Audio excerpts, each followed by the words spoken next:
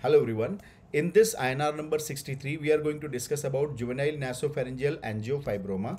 Right. So what is juvenile nasopharyngeal angiofibroma? It is a tumor of young adolescent males, and almost always they are young adolescent male only. Right. So ranging from the 10 to 20 years of the age group predominantly. Right. And what is the origin of this tumor? Origin of this tumor is sphenopalatine foramen. Right. So sphenopalatine foramen will be the origin of this tumor, and mostly from the superior margin of the sphenopalatine foramen. And these tumors are highly vascular tumor. Remember, these are highly vascular tumor. So whenever we are doing the surgery, they will be having high risk of bleeding.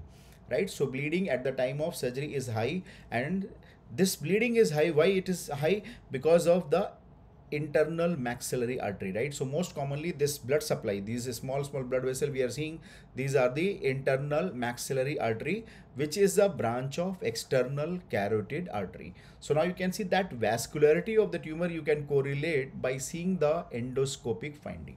So if you look at the endoscopic finding, this is the middle turbinate. In the middle turbinate, you can see the tumor mass is hanging from here. And in this tumor mass, you can see there is a lot of vascularity.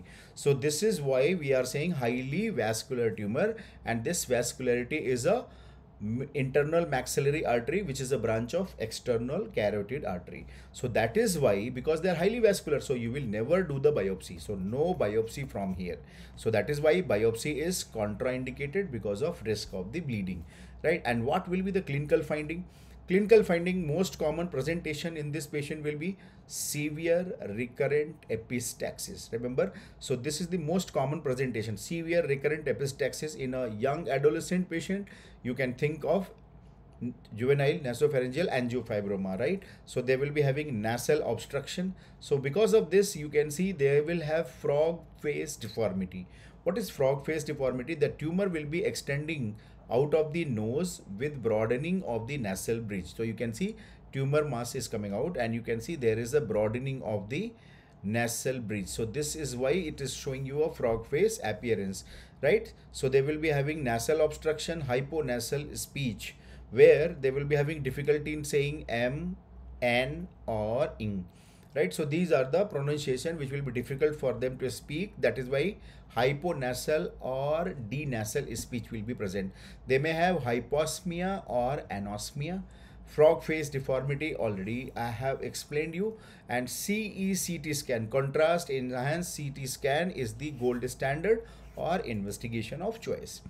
When you will see the tumor gross examination, remember, because angiofibroma, if you look at the name angiofibroma, fibroma means fibrous tissue, right? Angio means blood vessel. So that is why if you look at the tumor mass, you can see fibrous tissue will be whitish, right? So you can see whitish mass is present, and in between somewhere you can see brown color because of the bleeding, because they have blood component, right? So somewhere they are having bleeding also. So they will be having large fibrous polypoidal mass, and they are whitish, and at some places brownish specks because of the bleeding. So when you will see the microscopic examination, as I said, these are angiofibroma. So you are going to see multiple different variable shapes and sizes of the blood vessel. All these are blood vessels, right? So all these are blood vessels. So multiple shapes and sizes of the blood vessel, and so much, and all these whitish area, all this pink area we are seeing is the fibrous tissue, right? Or you can say collagen. All these spindle fibers are the collagen,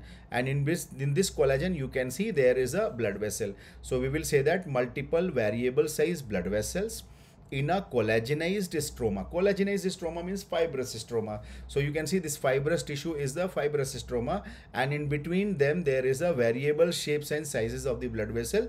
That means angiofibroma. See the name, angio means blood vessel, fibroma means collagen deposition, right? So that is why we are going to see two components in the biopsy, blood vessel and fibrous stroma, right? CT scan, we will have two important finding which examiner ask in exam. This is the another important PYQ. Holman-Miller sign, Holman-Miller sign or antral sign. What is Holman-Miller or antral sign? Bowing of the posterior wall of the maxillary sinus. So you can see bowing of the posterior wall of the maxillary sinus is called as Holman-Miller sign or antral sign. You can see from the lateral view also, you can see bowing of the posterior wall of the maxillary sinus. That will be the Holman-Miller sign. Second is the Hondusa sign. Hondusa sign is a widening of the gap between ramus of mandible and maxillary body. So between this, you can see there is a widening, right? So you can see there is a widening of ramus, and a widening of gap between ramus of mandible and maxillary body. So why there is a widening? Because tumor mass is coming across this, right? So that is suggestive of infratemporal fossa involvement by tumor mass, right? So that is Hondusa sign. That is the importance of Hondusa sign. They will be suggesting about involvement of infratemporal fossa by the tumor mass. So now Sessions Radkowski or Fish classification is used for the staging of this nasopharyngeal adenocarcinoma. And what should be the treatment? So first, as I said, they are highly vascular tumor. You remember that highly vascular tumor. So pre-operatively, before you do the surgery, you have to reduce the vascularity. How we can reduce the vascularity? By embolization of the feeding blood vessel. So you remember that maxillary artery, which is a branch of external carotid artery, we have to embolize and we have to reduce the vascularity. So post embolization surgical resection. This is the treatment of choice of juvenile nasopharyngeal angiofibroma. Post embolization surgical resection is the treatment of choice for juvenile nasopharyngeal angiofibroma, and in this patient recurrences are very common because they are vascular tumor, right? So that is why they will again grow. So recurrences will be common in this patient. So this Homer sign, that Holman-Miller sign or antral sign has been asked in exams very often. So please remember this image also and this sign also, and this can be the future question also, Hondusa sign, right? So just remember all these important points. Best wishes for your exam, and you can expect this question in your FMG and NEET PG exam.